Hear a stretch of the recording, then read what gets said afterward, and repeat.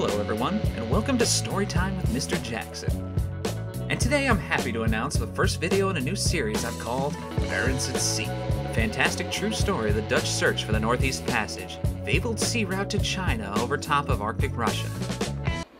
Well, we're waiting.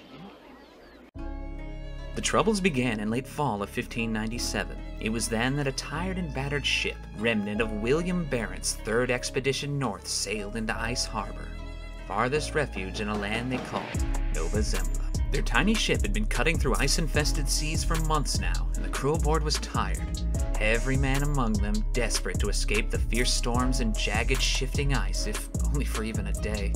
So to them, this place seemed as good as any, rest the only thing really occupying their minds. But just like any mortals in a tragedy, that which they sought eventually destroyed them. For as soon as they dropped anchor, the ice which they had attempted to escape came in after them as if stalking a fugitive. And it all happened in slow motion, each man watching with a curious detachment as if it were happening to someone else. Just simply couldn't be real. But alas, it was all too real. The Dutchmen could only stand there slack-jawed and amazed as their vessel of exploration, their only means of action in these frozen waters, was first struck and then physically lifted out of the water by a massive iceberg. And the ship's agony was intense, the sound of creaking timbers and splintering wood heard loud and clear even over the roar of the crashing ice all around them.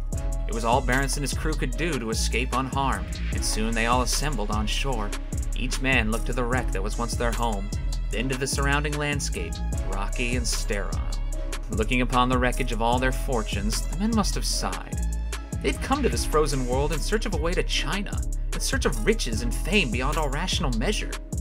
They'd wished to be the equals of men like Vasco da Gama, opening entire regions of the globe once thought inaccessible. But now what? For already the temperature was beginning to fall, and each man knew that the eternal darkness of polar night wouldn't be far off. Right about then, each man had the same thought run through his mind. What the hell are we going to do now? Okay, that's what I didn't want to have happen.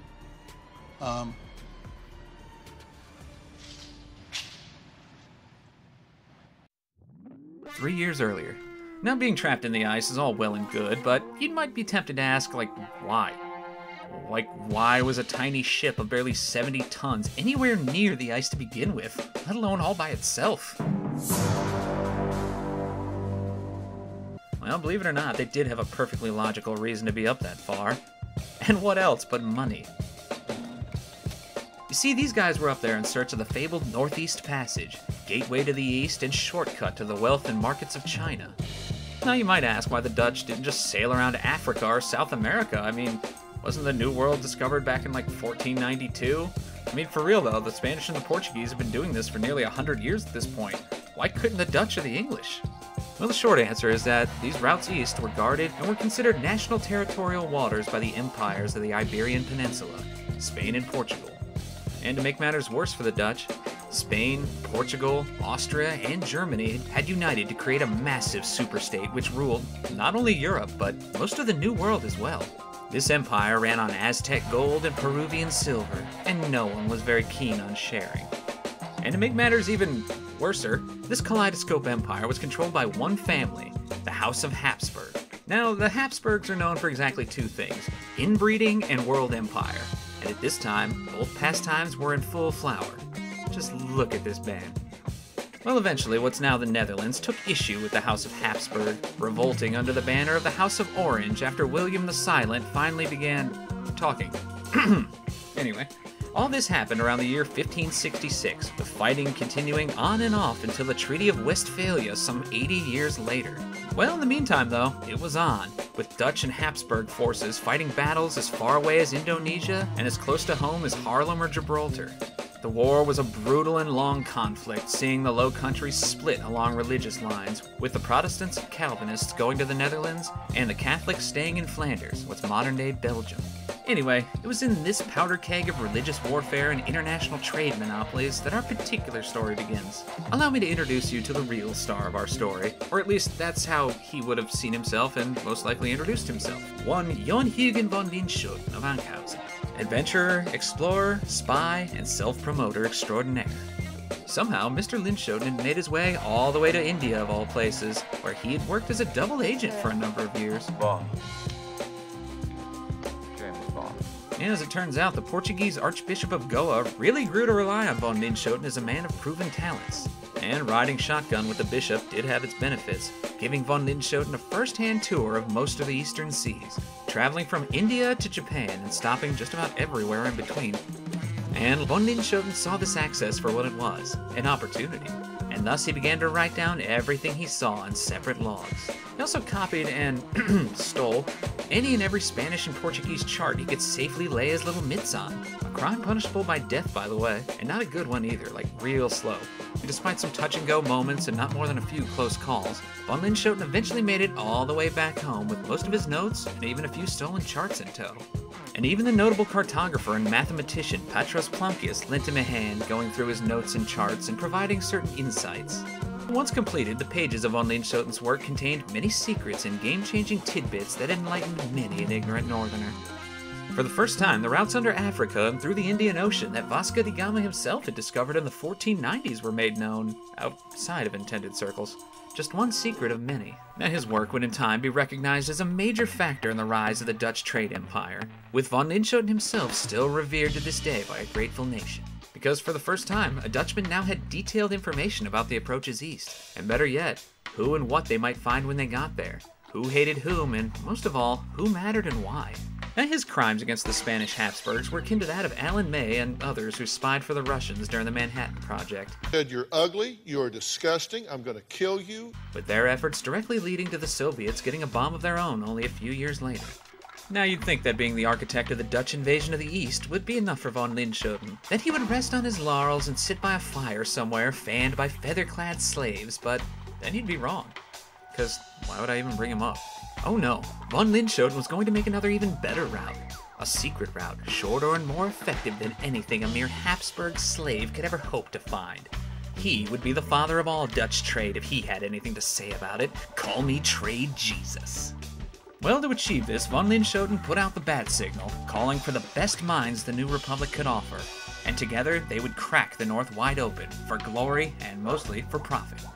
Well, several leading men answered the call, foremost being Petros Plunkius, whose writings and influence is hard to overstate for the time. Along with these voyages, old Petros was consulted by kings and foreign dignitaries about all manner of subjects. The man's something of a celebrity.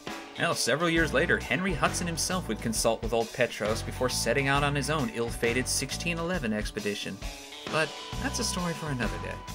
Von Linschoten achieved another coup when he managed to hire one William Barentsz, one of the most experienced sailors and mapmaker in all of Europe.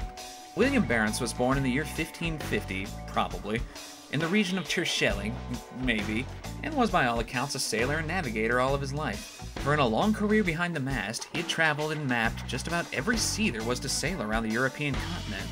He was an experienced navigator and cartographer, and even published one of the first professional atlases in the Mediterranean Sea. But more than that I can't say for certain, as in later years every town claimed him as a son, and hundreds of apocryphal stories about his exploits circulated unchecked.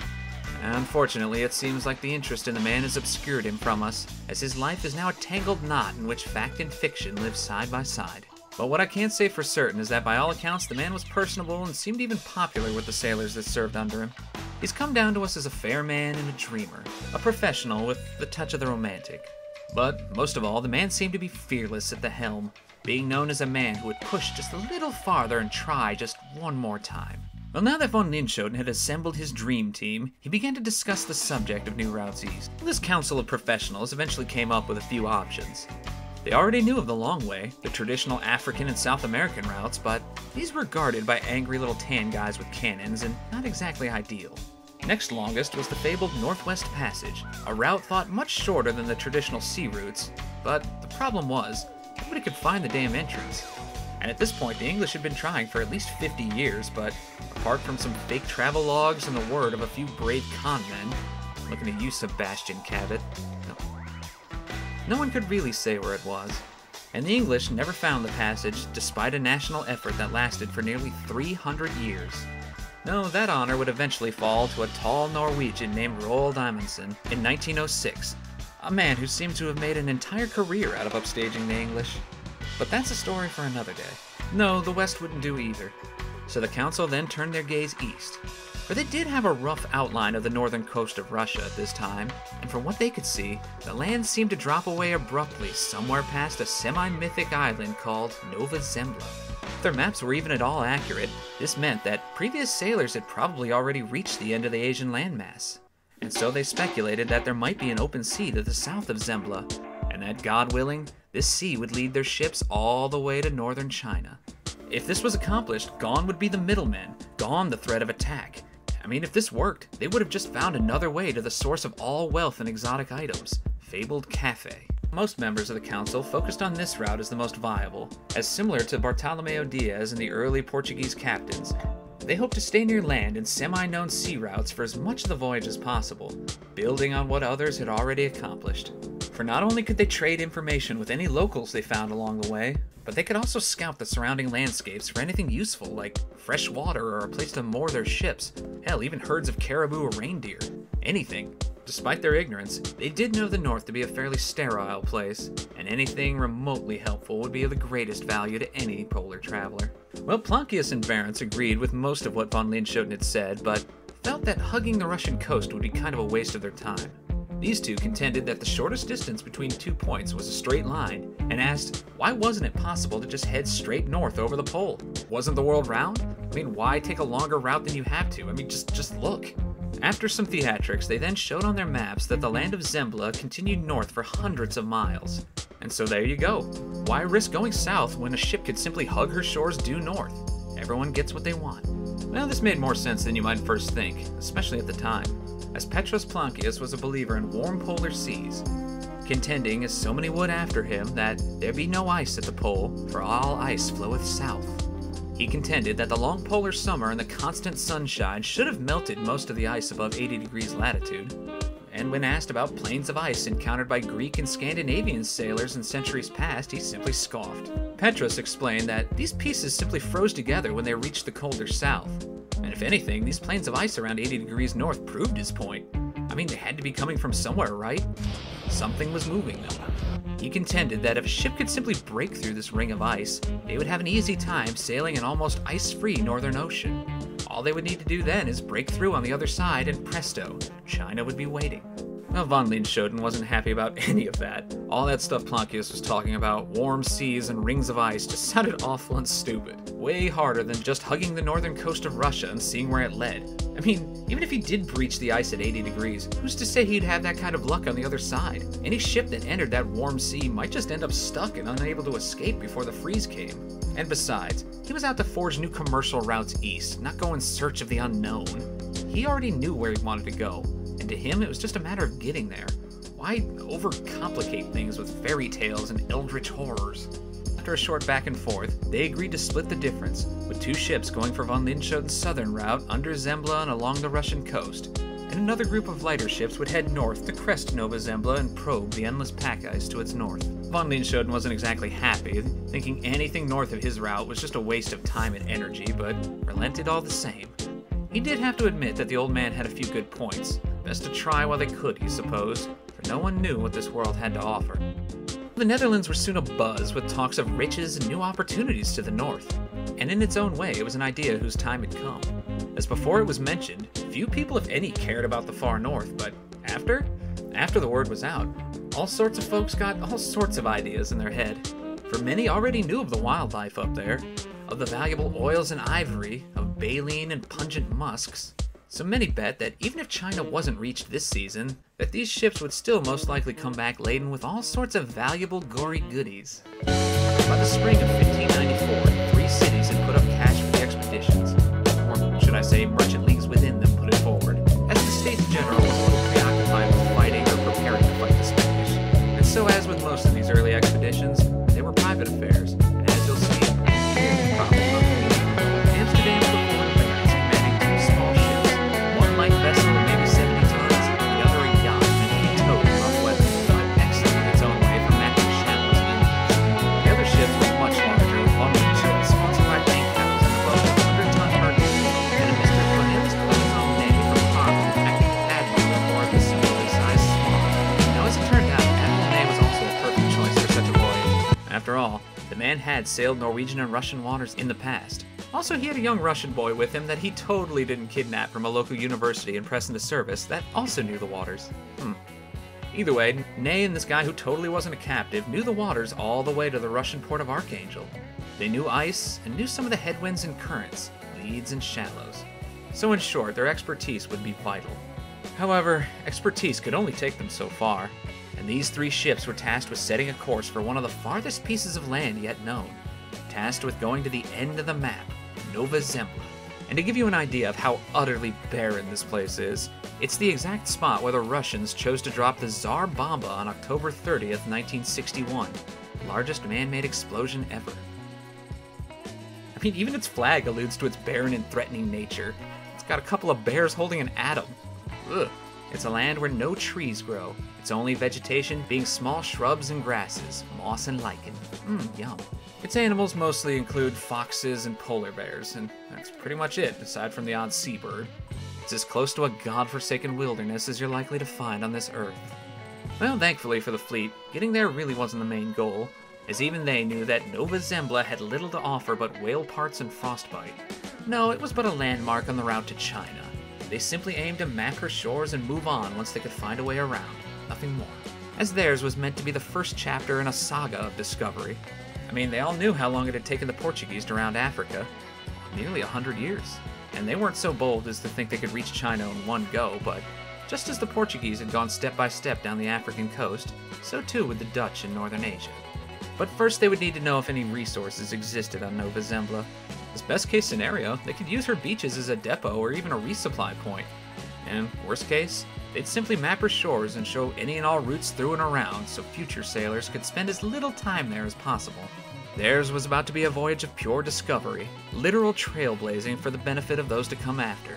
But, that in mind, if things went exceptionally well, they could always press on to China, capturing all the glory for themselves. Only time would tell. Join me next time as the expedition takes its first steps into the ice. Ships will they suffer, and what might they find when they get there? All questions to be answered on the next exciting episode of Barentsz at Sea.